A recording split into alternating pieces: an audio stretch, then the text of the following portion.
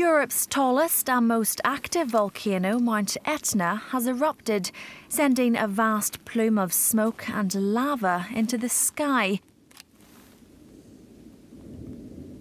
The eruption did not cause significant disruption, although airspace over the southern Italian island of Sicily was briefly closed.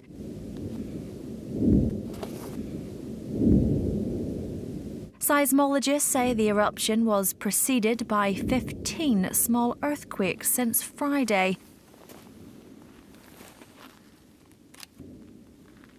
This is the 14th time that Etna has erupted in 2013, and while the volcano is almost constantly active, the last major eruption was in 1992. Whilst the eruptions themselves do not put the local population at risk, they do have to live with the ash showers that follow.